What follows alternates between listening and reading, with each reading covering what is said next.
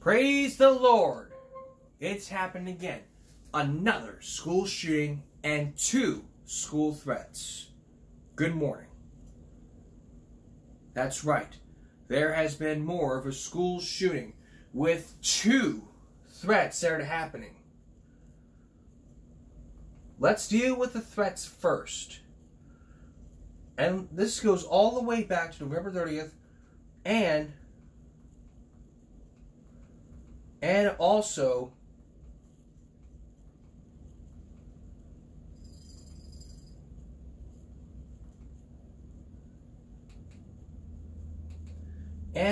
to when let's go to the threats.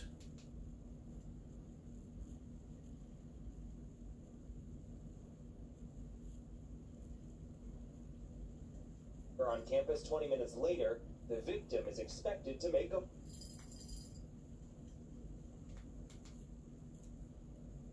This is WFTV Tonight. And we begin tonight with some breaking news. We now know the name of the 16-year-old suspect in today's shooting that left a high school senior injured on a Seminole County campus today. Good evening, I'm Greg Warman. And good evening, I'm Martha Sigalski. This is the young suspect we're talking about. His name is Javarius Smith. This is what we know about what happened. He's facing several charges in connection with today's shooting, including first-degree attempted murder, disturbing the peace at a school, firing a weapon on school property, and possession of a weapon on school property. The victim in this shooting right now in the hospital tonight. Let's go over how quickly these dramatic events unfolded today. Sanford police say around 11:57, a school resource officer reported a weapon was on campus and that shots had been fired. A minute later, a second resource officer found the victim near the Tomahawk building on campus. The officer requested additional law enforcement. The school was then placed on lockdown. By 12:03, police had released a substance description, and by 12:12, the campus was deemed safe enough to take the victim to the hospital. By 20:20, police had that suspect in custody. Then by 1:48, the campus had been cleared of any threat, Craig. And Martha, this adds to what had been a string of violent incidents in and around schools across Central Florida before the winter break. Nick Pampantonis is live outside Seminole High School now. Nick, police say this shooting was caused by a common problem over girls. Yeah, the police saying this was not caused by drugs, not caused by gangs, but a girl. The report that we got earlier this evening showing a lot of back and forth between the suspect and the victim over the past 6 days or so. That led to the incident today. Another example of an off-campus problem being brought into a building like this and affecting the wider community. This is the worst day for any school system. Another emotional day for parents and students in Central Florida. Police called to Seminole High School around noon after gunshots rang through the halls. Officers say the shooting happened in the Tomahawk building, a 16-year-old hitting an 18-year-old 3 times in a heated argument about a girl. He was caught elsewhere on campus 20 minutes later. The victim is expected to make a full recovery. Our focus now is to make sure that all aspects of the investigations are thoroughly addressed and charges are filed against the suspect. Police pleaded for parents to stay away from campus at first, many lining up outside the entrance as the news spread. I was actually on the phone with my wife, and I tell her, and we panicked. Luckily, we were able to reach my son. He says he's okay for right now. An hour later, Code Red was lifted grade by grade, allowing families to reunite and catch their breath. Actually, I'm like calmer than I thought I would be, because I feel like it's so like normalized. So like we're constantly, like stuff is constantly like happening like this every day. Shootings are still a rare event inside Central Florida schools, but threats and fights are increasingly becoming common in Seminole County. The district ended the fall semester with a string of incidents on different campuses. Students and administrators say they're sparked by online interactions that carry over into reality. We go through this constantly, and it's just not fair. What is being done to calm the tensions that might be existing, keep the social media fights online instead of in person with these weapons? Well, and as Chief mentioned, we are working closely with our law enforcement partners, both the Sanford Police Department and the Seminole County Sheriff's Office, on all of our programs throughout all of our schools to address exactly those issues. Listen, you just gotta pray and make sure that your kid goes to school right, comes back home safe.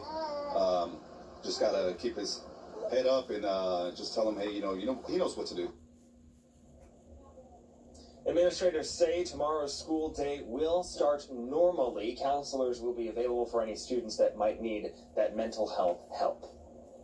And you would think some folks will sign up for that tomorrow. Nick, do they know how this young suspect got a 9mm handgun into the building? That's one of those details, Greg, that has not been publicly released, if they even know that right now. Police were hoping to interview the suspect, and they did interview the suspect after that press conference. But again, that detail, as well as several other ones that we've been looking into, not yet known. We're hoping some of those come out tomorrow. Live in Sanford, Nick Papantonis, WFTV Tonight. And our crews on the scene spoke with a family of that 18-year-old victim. His name is Javon McIntyre, and he's a senior. You can see in this photo of him in the football uniform. He was a star cornerback for the school's team. His family says he was shot in the wrist and is undergoing surgery tonight. They do expect him to make a full recovery. And it's not just Seminole Public Schools that are seeing this increase in fighting and violence this year. Fights have been breaking out in and around Orange County schools. We told you last month how dozens of kids ran from a shooting not far from the Carver Middle School campus after school let out. The community held a town hall to do something about it. Commissioner Bakari Burns proposed hiring safety coaches to work with students on issues before escalating to police intervention. We will continue to follow today's shooting at Seminole High School. We'll let you know when investigators release information about where that 16-year-old shooter got the gun and any developments when he goes before a judge tomorrow morning. And we'll bring it all to you on air and on WFTV.com. And tomorrow's the court date, and we'll let you know what happens on tomorrow's Give Me a Break. And speaking of break, next, a school threat that happened. Two of them today. We're going to hear from Fox 4 Dallas Worth and from 12 News Now when we come back. Look, y'all, I keep telling you guys every time, don't be threatening our schools. Our children need to go to school, get their education, and get back home safely. That's the whole purpose of a child going to school. And when I hear stories of something like this, it makes me sick. Like today, 2 threats in Nederland and Lumberton who were forced on a lockdown. So let's bring you some 4-minute clips. First from Fox 4. This can't be right.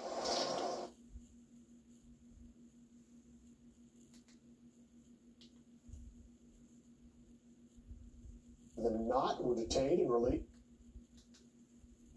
2 people, one of them a student, one of them not, were detained and released after threats were called into 2 different high schools in Denton today. As a precaution, a few campuses were put on lockdown or lockout. Fox 4's Macy Jenkins is live in Denton tonight after talking with parents and students. Macy.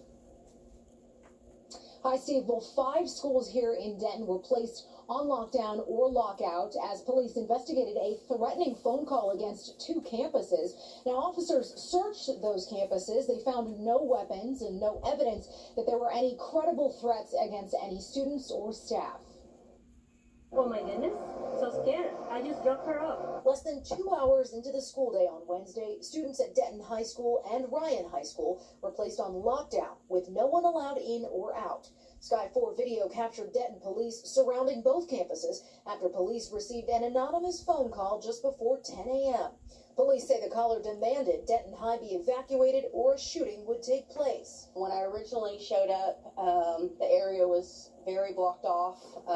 There was helicopters in the sky. Sophomore Joanna Dew says there was a brief announcement on the intercom during second period. We just went into lockdown and we didn't really get much information from the teachers. Officers searched the 2 schools but found no weapons at either. Angela Dockery says she got a call from her daughter, a sophomore at Denton High. She sounded really calm, said that they could hear police officers in the hallway. Others were a bit more nervous. There were a lot of people who were anxious and there were a few girls who were crying, but it was pretty kind of serious, yeah. As a precaution, Geyer High, Newton Razor Elementary, and Calhoun Middle Schools were all placed on a soft lockout. Police say 2 people were detained for questioning, one a Denton High School student. The other person detained at Ryan High School was not listed as a student, and it's unclear what that person was doing on campus. Neither had weapons, and both were ruled out as suspects. By noon, the lockdowns were lifted and classes returned to normal. So I'm going to go ahead and pick her up. So, better safe than sorry. This news comes just a month after a series of social media threats in North Texas and across the country forced schools to enhance security. Students in Flower Mound ISD, Louisville ISD, Frisco ISD, and others were arrested for making those hoax threats. Sadly, I think they've kind of gotten used to it to a certain degree, kind of a sign of the times. Denton police say they will continue to work with the FBI to investigate any leads. Students, parents, and teachers can all expect increased police presence on Denton ISD campuses this week.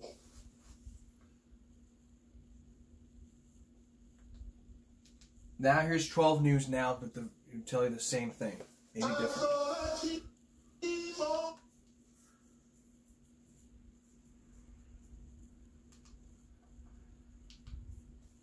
It's about twin lockdowns at schools in Lumberton and Nederland. Now, questions about twin. So there's two. Lockdowns at schools in Lumberton and Nederland. Now, in Nederland, the high school was impacted. And in Lumberton, both the high school and the middle school were locked down. Now, district officials and police say that threats were called in and that they were bogus. Students were never in any danger. So what about the suspects, those who called in these threats? What should happen to them? What will happen? 12 News reporter James Grant is live tonight with the legal implications. Letitia, Jordan, a stern message from police as they try to track down who is responsible. And if they get caught, they could face some serious consequences.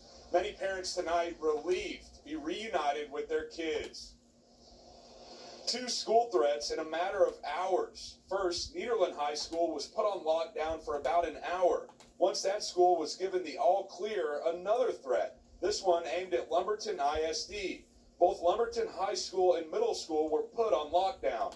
That lockdown lasted about 30 minutes before both campuses were given the all clear. Both Lumberton and Nederland police say the 2 threats were bogus. For some family members of Nederland students, like Luis Hernandez, it was a gut-wrenching feeling during the lockdown. They should face the consequences, but they chose to reflect on their actions because they could have hurt someone or someone they used to care about and all that.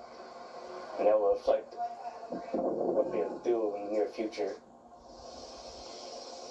Hernandez says he went to the high school so he could be there to pick up his sister once the all clear was given. He says the whole ordeal really caught him off guard. And as Nederland and Lumberton police continue to investigate these 2 school threats, whoever is responsible could face up to 2 years in jail. Lumberton, James Grant, 12 News. So like we heard, he could face up to 2 years in jail. If you guys out there making these threats, you guys need to be fessing up to the crime and saying, it was me. But these threats aren't, but let me tell you something right now. We've just heard from two schools that have threats, and we've heard from a school shooting. And when we come back, we're gonna show you a clip from the principal's office about a student who threatened a teacher, but he was just joking around. It's a prime example of not child's play. Then we're gonna look at the Doyle Family Journal, which has a different view on this. Stay tuned. So, we're focusing on school threats. I mean, I've dealt with this topic since the day of the school shooting, or since TikTok. We just heard from 2 schools that lifted the lockdown, and another one went on lockdown. Then we heard from a school shooter. And he was arrested. This is all a great example.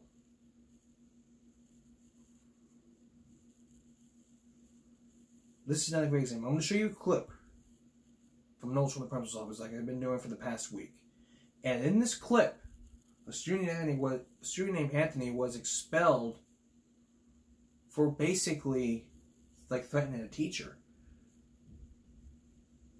At first I looked at this, I was like, okay, but there was more to this. Take a look. tough day today, huh? Yeah. I did not put you on a contract when I met with you this summer. Yeah, you did.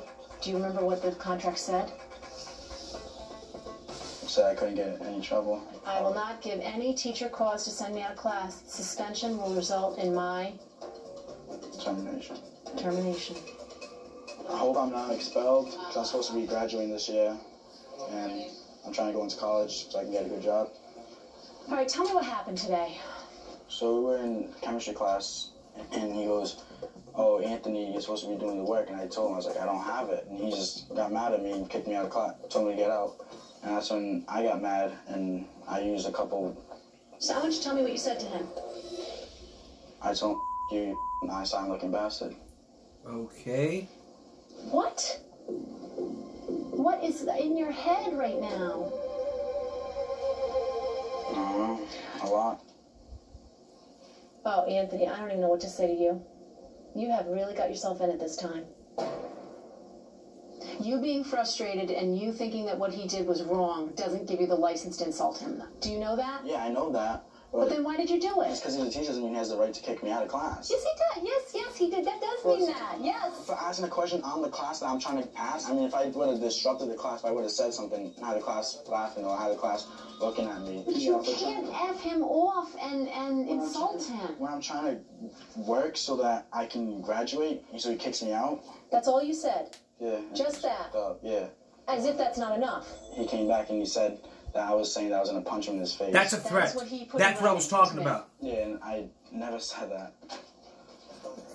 Because that is a threat, you understand? I was listening to what Ms. Caswell was saying. Anytime a threat is made toward a teacher, we take it very seriously. It holds a very serious suspension, and often police action.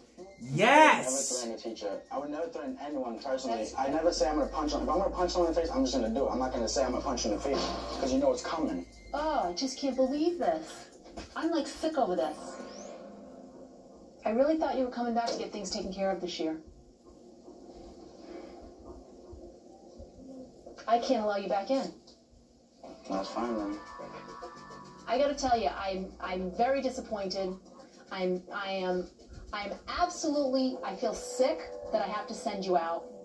But I'm going to try and find a way that you can still get your diploma. I don't want you getting your GED. I want you to get your diploma. This is unrelated. You are dismissed, however.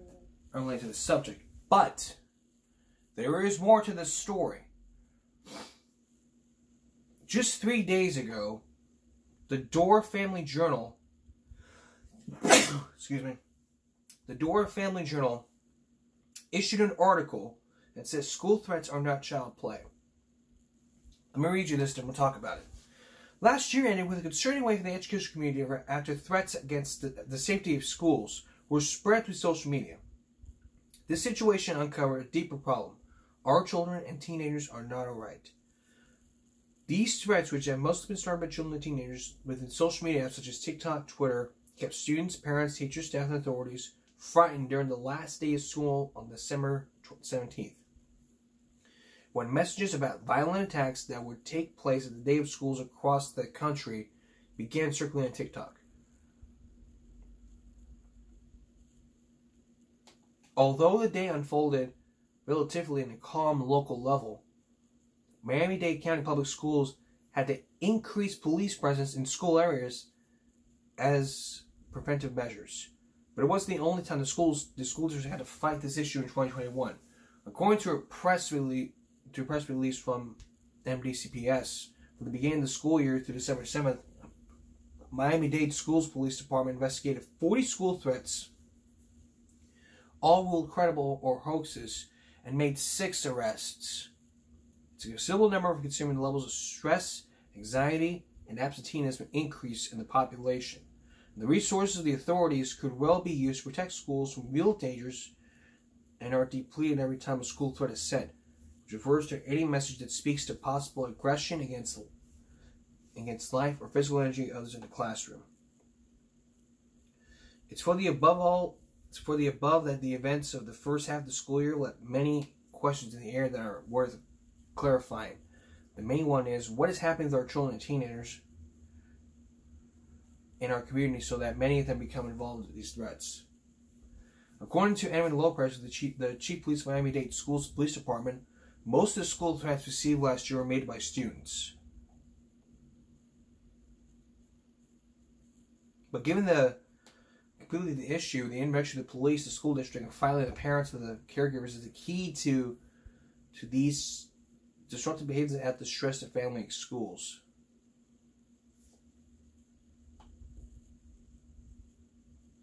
I mean, this is all an article. I'm not going to read this whole thing because we have a half hour, but there is one from a psychologist. But the question is, what is the child to do when finding a threat to avoid becoming a part of the problem?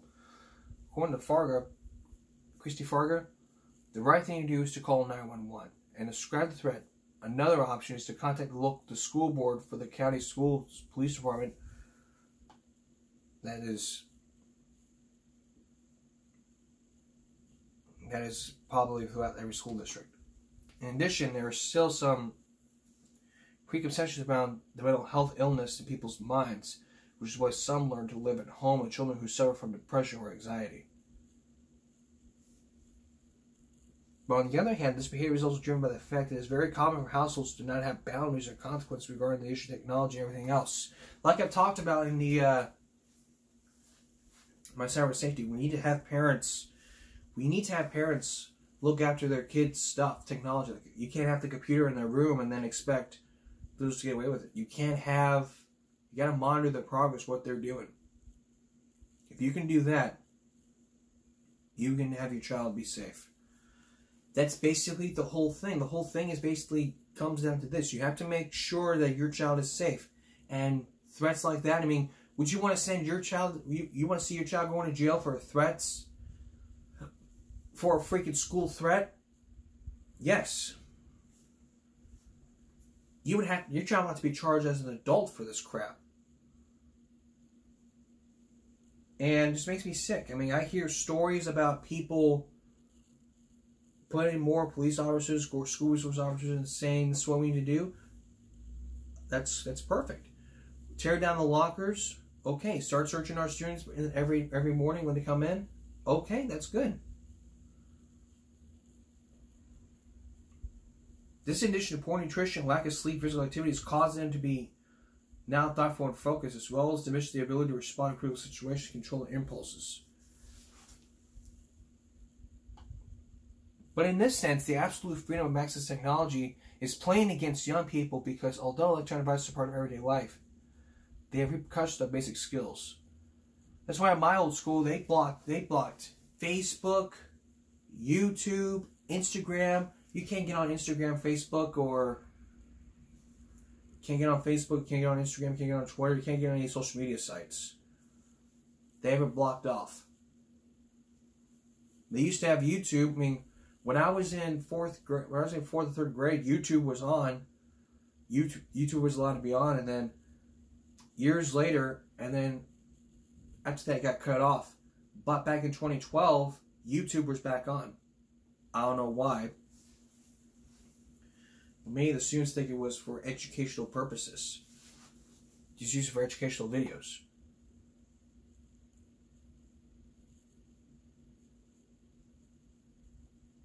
Things have to change. If we don't change this, if we don't change what's going to happen throughout this year, not even this year, next year from now, we may have to do this again. This was the first shooting and the first threat of this school year.